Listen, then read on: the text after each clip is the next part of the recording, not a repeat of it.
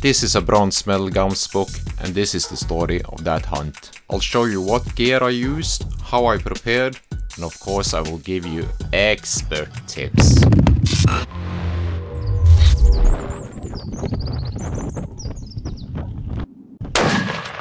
This is the final preparation for Croatia, where they don't allow silencers. I just have to re-zero the rifle.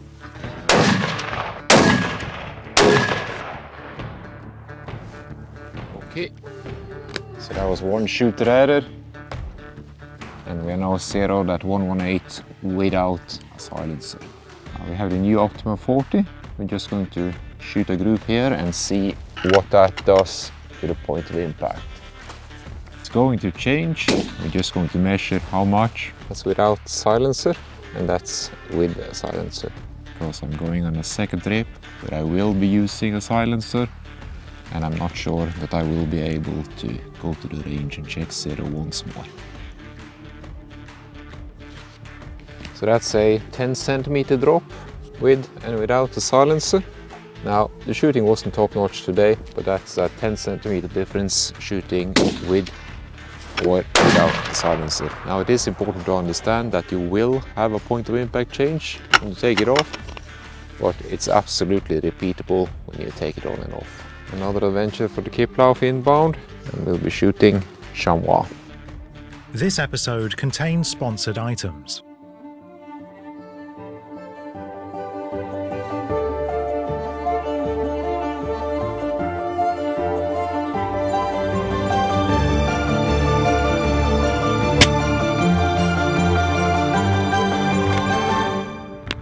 Before you go, subscribe, like and comment. Click the bell if you want notifications of new episodes.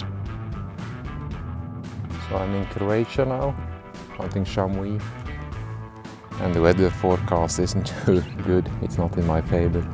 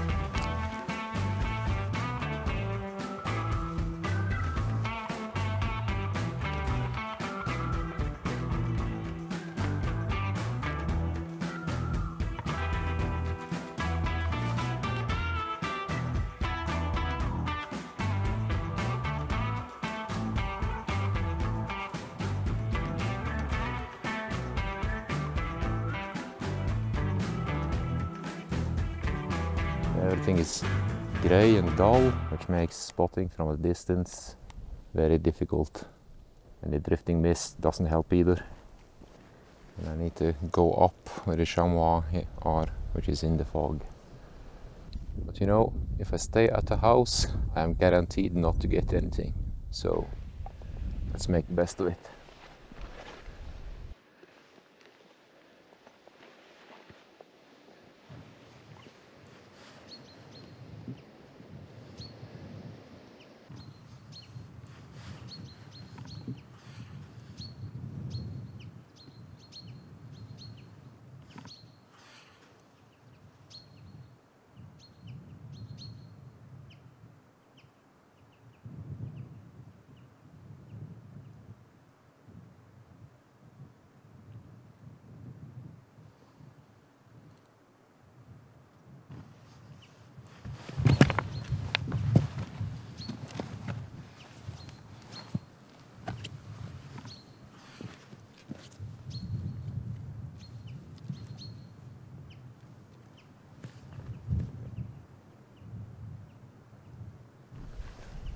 think I'll have to try and dive under the fog somewhere because visibility here is maybe 20 meters.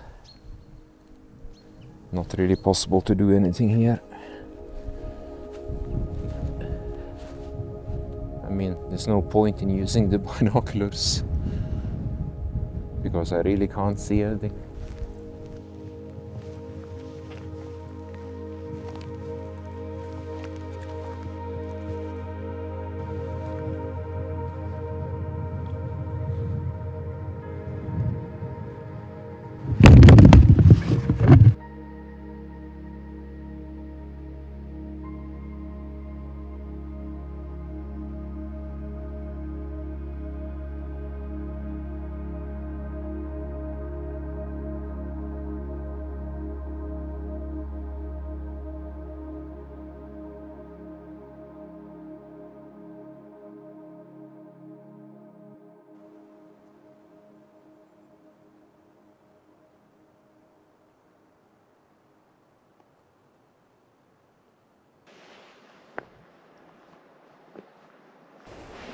So we're underneath the hill now, and the fog is rolling in, and basically the only thing going for us is that the wind is making quite a lot of noise.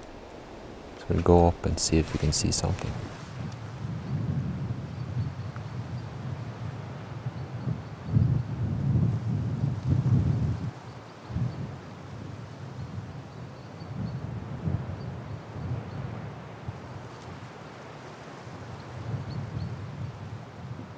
So I found a chamois, and it's not even funny how difficult spot he is in. On the ridge there, approximately 1,000 out, and you could see the contrast as I was walking over the white rocks.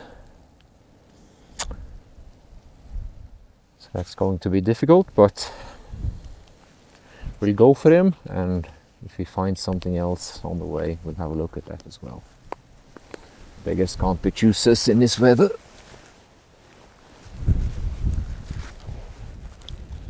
So I am about 500 underneath the top now, but the wind is really swirling down here.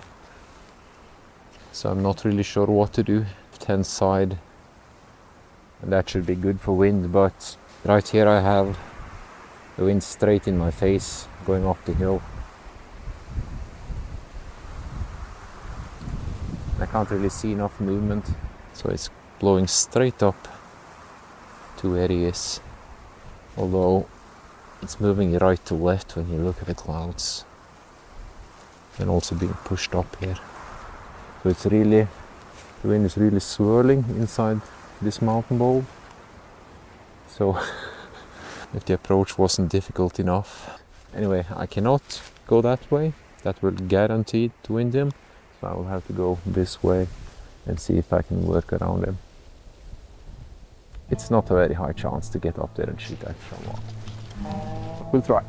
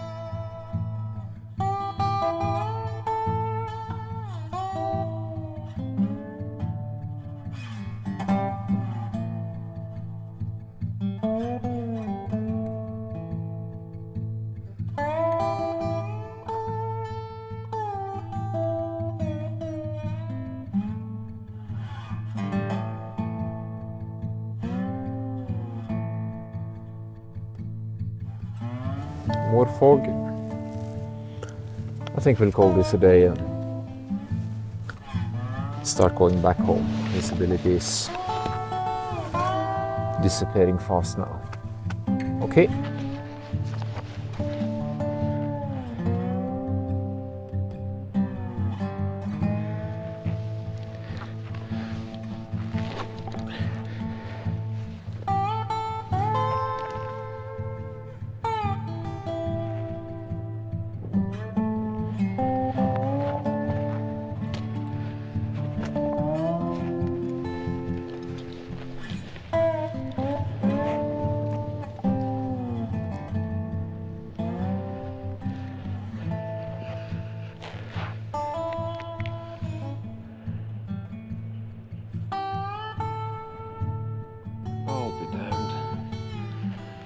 chamois.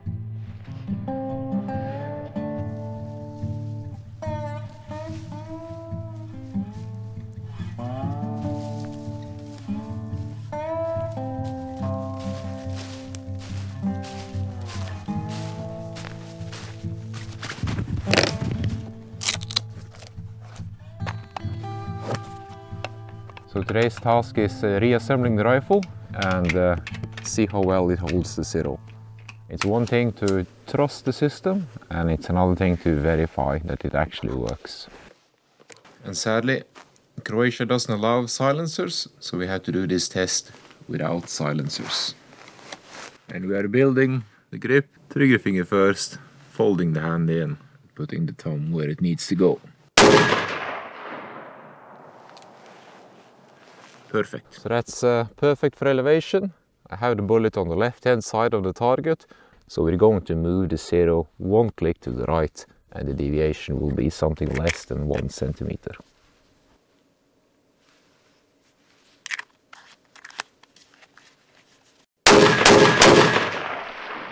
I can't say I'm too fond of taking off the scope and packing it in a case like this, but apparently it works. So this is just more of the same.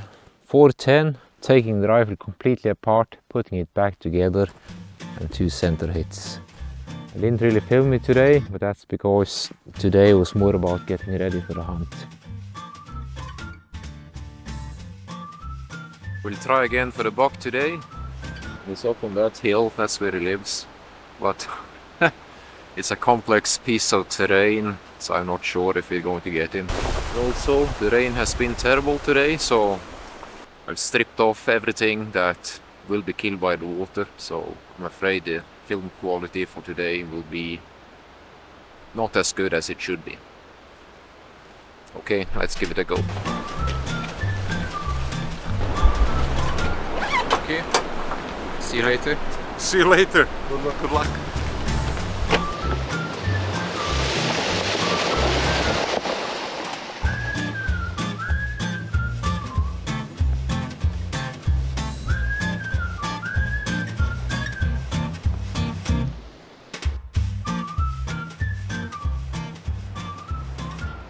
So I'm finding them just fine. The problem is they are 1,000 meters above me. It's going to be really difficult to get into that. So they give a good contrast on these mountains, you know, the dark felts, but when they are in the forest in front of me, you just need to be lucky to be able to see them. But the weather turned out to be significantly better than the forecast was. So we're going to take off some equipment here and have the equipment a little bit more ready, especially the rifle, which now has a protective cover that needs to go off.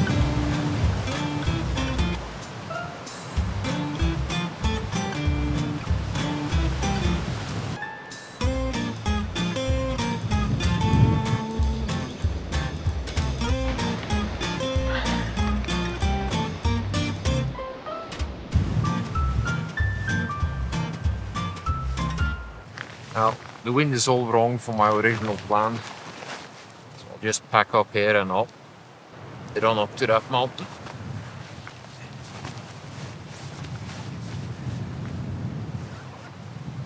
I have about 1 hour to get there, which means I will have to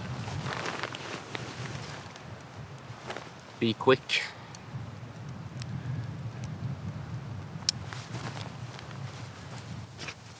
That is why I wear these mountain running pants underneath, so I can change speed without sweating too much.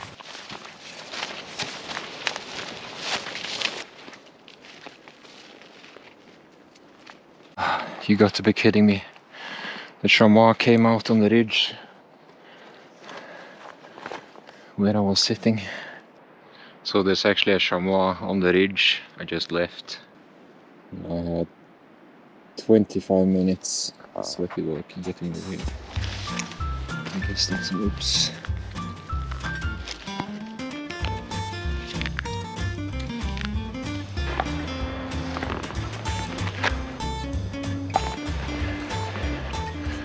So this is me on the final approach. The trick is not to lose patience. So this is the top right here. See if there is anything over here.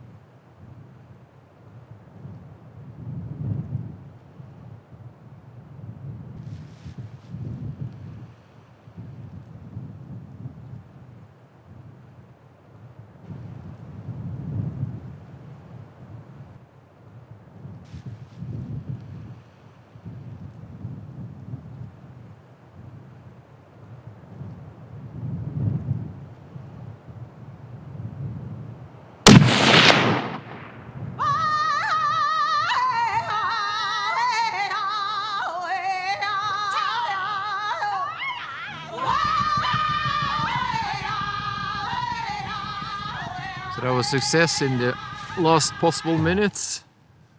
I can see it on the binoculars, so we just have to hurry over, start a long trek home. I'm pretty sure I'm going to regret the decision of shooting that chamois here, because this is steep country. Okay, let's go. There it is.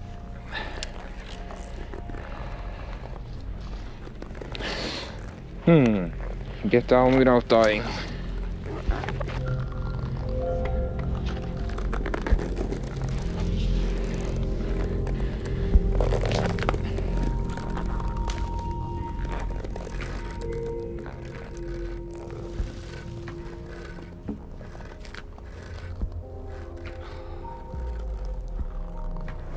Nice buck, at least it's nice for me.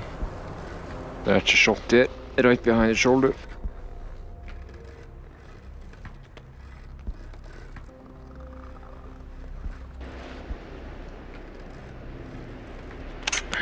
Just have to let that guys know I'm okay.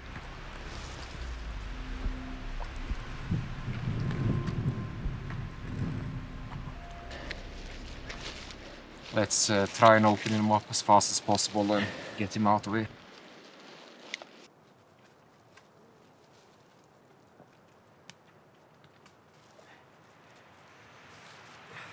And then we use these zip ties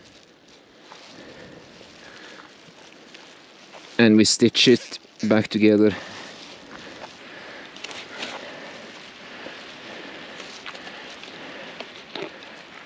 Okay, so that's done. Now it's a few hours of regret that I actually shot him. Alpine slings, 120, one around the animal, one around your chest. And also to protect the hands. This way you have a chance of getting down without scratching your hands to pieces. Before you start, make sure that everything is locked tight. And also for valuable gear, loops like this. Thread it through your webbing. Now there is a very low chance of losing it in the dark. Another 3 hours trying to get down. Yeah, let's get to it. Fuck's sake.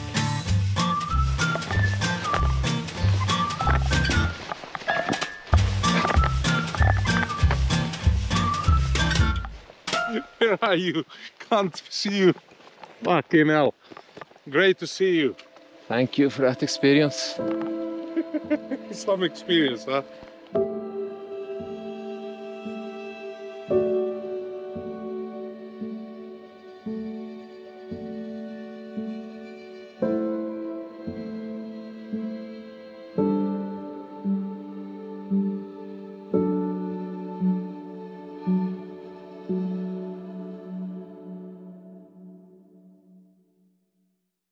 Subscribe to the THLR channel by clicking the left logo icon, so you'll be shooting straighter than a drunk skunk before the sun shines over northern Norway.